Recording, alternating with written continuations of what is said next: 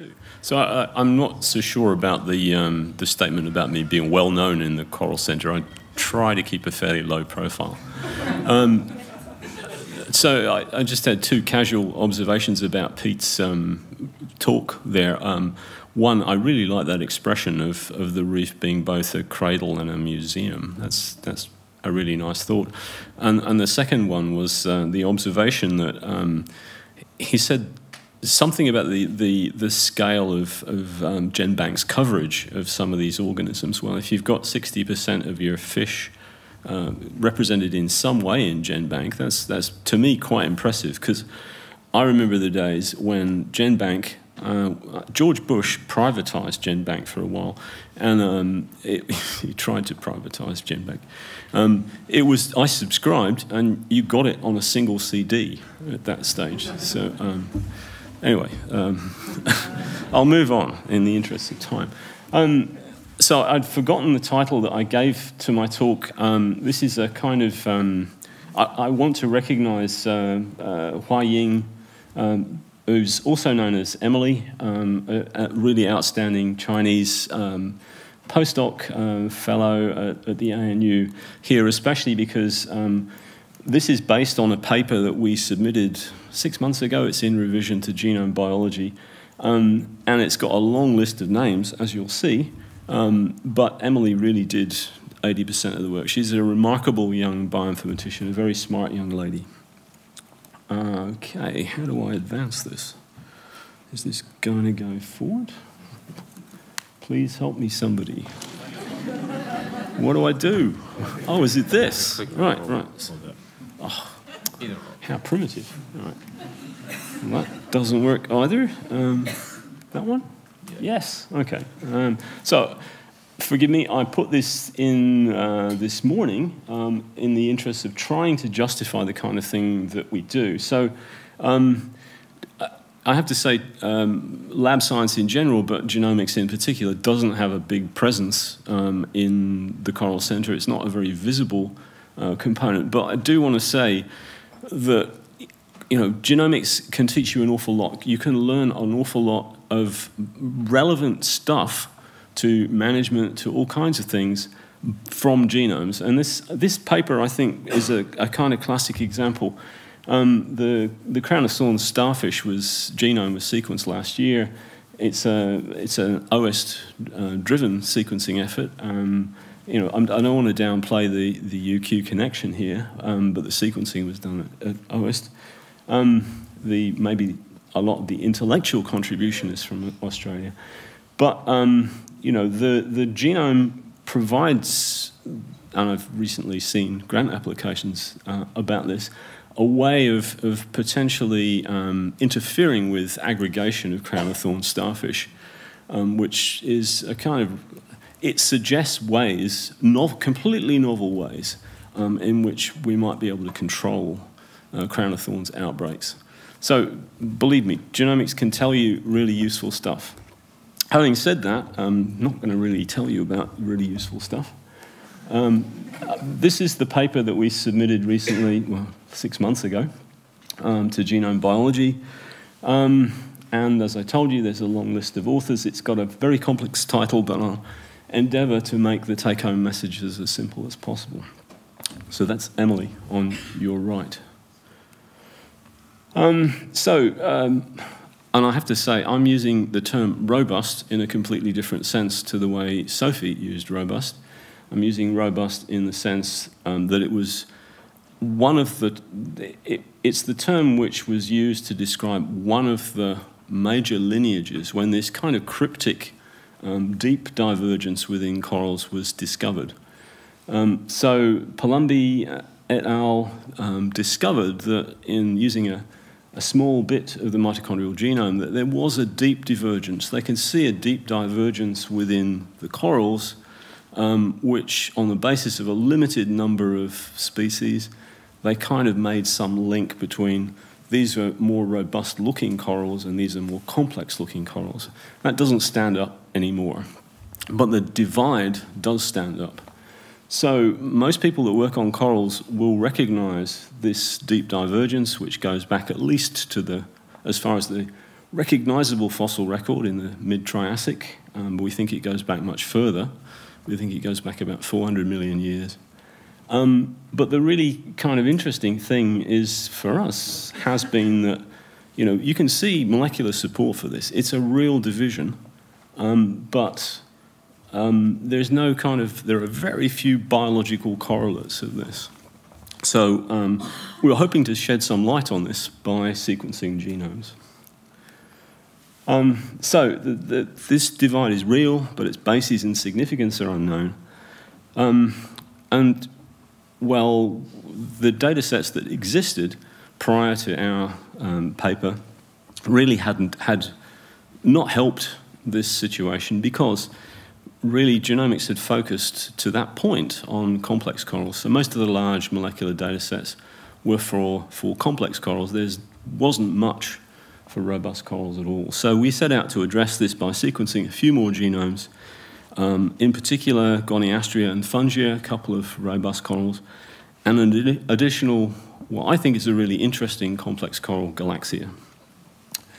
I have to acknowledge, and it's in light grey at the bottom there, that after we'd finished analyses and were writing the paper, the first robust coral genome was published. And so as far as possible, we checked all our conclusions based on this new genome, but we didn't include it in all of our original analyses. It would have been just too much to go back to scratch. Okay, so first the obligatory assembly and annotation statistics, which for most people are dreadfully boring. I'm only going to say, I've only included it really to make the point that our genome assemblies for these corals they're okay. They're not great. They're certainly not human genome or fish genome even, but they're pretty good genome assemblies. They're right up there with most of the other invertebrate genomes that have been published, including those for other cnidarians. One, though, interesting observation that does stack up with larger numbers of genomes slowly becoming available is that if you look at the sizes of genomes, it seems that robust corals typically have bigger genomes than complex corals. So not always, but usually it seems that the genomes of robust corals are significantly bigger. We've got some which are over a gigabase. So still small by comparison with mammals, but large by comparison with Galaxia at 334. This increased genome size seems to be largely due to more transposons and junk DNA. It's not that there are a lot more genes. Okay, so for our analyses, we included all of the whole genome data sets that we could get our hands on from anthozoans. So there are 3 new genomes, Goniastria, Fungia, and Galaxia. The Acropora digitifera genome was made available in 2011. This is from OIST. But we also had, on the back boiler, the long-awaited Acropora millipora genome sequence and the forthcoming Porites whole genome sequence too. So Emily has assembled all of these, except digitifera, I should say. And we also included, as a kind of close outgroup, the 2 sea anemone genomes that are available. That's Aiptasia and Nematostella. All right, so what am I showing here? So this is synteny analysis. Thank goodness, I thought Jenny was here to throw me out or tell me to shut up or something. Okay, synteny analysis. It occurred to me this morning I maybe should explain what synteny analysis is.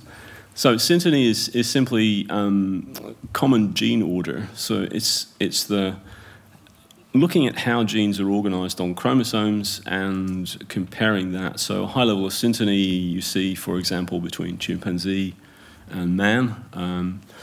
What we didn't expect to see between complex and robust corals was a high level of synteny, because the division is so deep. we'd expect genes to be essentially scrambled, and the take-home message from the left panel is that that's really not the case. So here are what you're looking at, I should explain.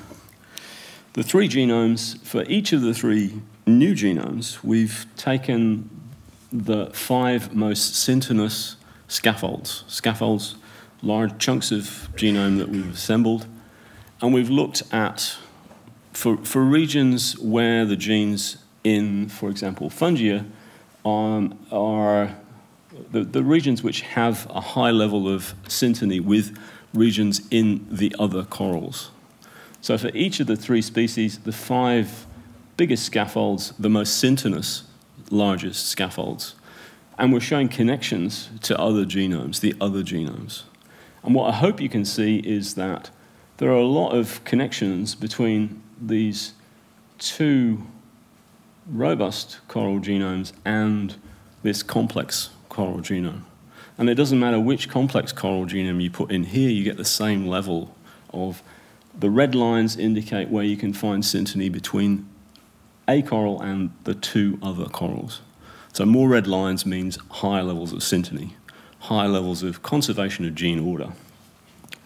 So we hadn't expected to see this, but what you see within the corals is a high level of synteny between complex and robust lineages, despite maybe 400 million years of divergence.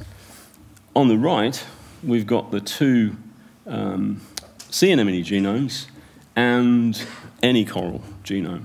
And what surprised us here was that not only are there relatively few connections between the sea anemones and Galaxia, but there's also relatively few connections between the 2 sea anemones. So the grey lines underlying the red lines indicate synteny between 2 of the 3 organisms.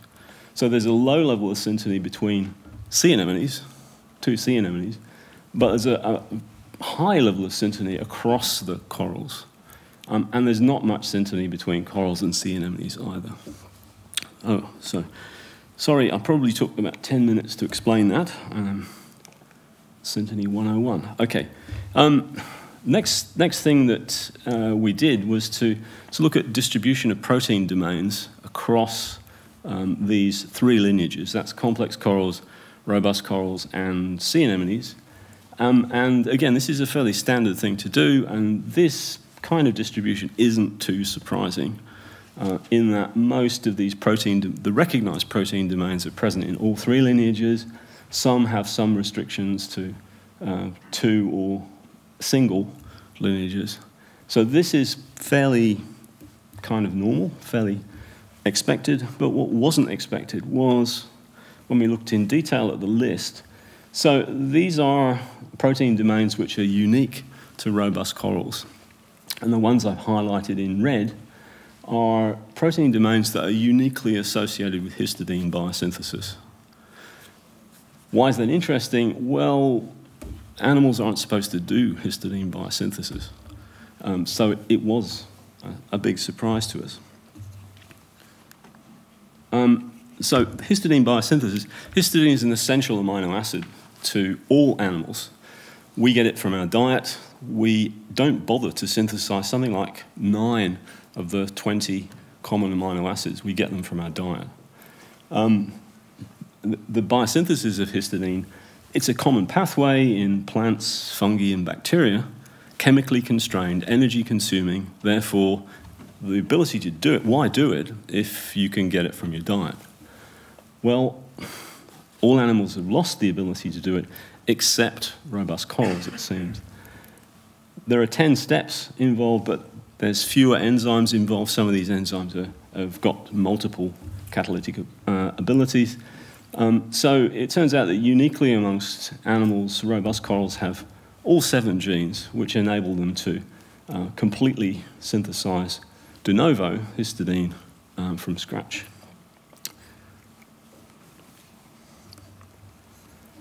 So the first thing I thought of when we saw this was, well, it's got to be contamination. There are endosymbionts present in corals, as you know, symbiodinium. Symbiodinium makes histidine, so maybe it's contamination, but it isn't. So here's a phylogeny of the the histidine biosynthesis genes. We've done this for several of the genes. This is just the first gene in the pathway, the energy-consuming step. Here are the robust coral sequences, and here are the symbioidinium sequences. And most of these, 3 of these, are from the symbiont which is present in the corresponding robust coral. You can distinguish the 2 quite easily in phylogenetics. It isn't that these represent, these sequences in robust corals are not contamination. And we can also, I think, eliminate a lateral gene transfer as a source of these genes. And it's quite interesting to look at the genomic context of these histidine biosynthesis genes. It looks quite clearly as if in complex corals and sea anemones these genes have been lost, because we can find syntonous regions, same genes, same gene order across robust corals and complex corals, and all that's missing is the histidine biosynthesis gene. So it's much more easily explained, much more parsimonious to explain this as a gene loss than gene gain. Okay, so why retain the histidine biosynthesis pathway? Well, throughout the metazoa, histidine is an essential amino acid. You can get it heterotrophically, but if you've got symbionts, you could also potentially get it from your symbionts.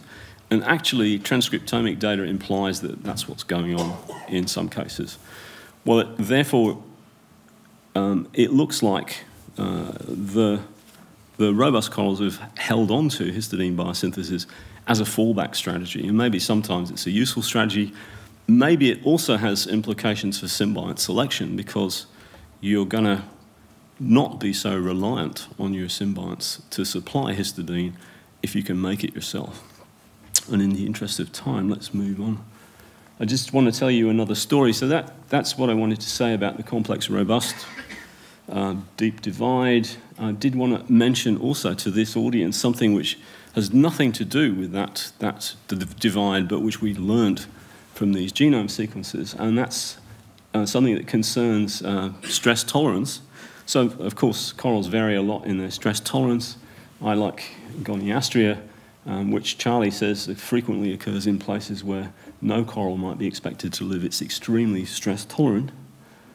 And in looking at the stress response gene complements of our various corals, it strikes me that there's a remarkable kind of correlation, apparent correlation between stress tolerance and numbers of HSP20 loci. One of the small heat shock proteins, small chaperones. There are a lot more loci in the stress-tolerant anthozoans than there are in stress-sensitive corals. Okay, small sample size, but I'd like to see this explored a bit more thoroughly. And that's really it. Take-home message is we were surprised that syntony, the level of syntony, despite the depth of the divergence, we found that robust corals can make their own histidine, and we think it's got some strong implications for symbiont selection, and there's this interesting apparent correlation between stress tolerance and numbers of HSP20 loci, which I'd like, well, we are going to take further. And I should say this was funded largely, the sequencing was funded largely by Bioplatforms Australia, through some of which was through the Great Barrier Reef Foundation. Large number of people involved at both the ANU and JCU. And with that, I'm being thrown off stage, I think. Thank you.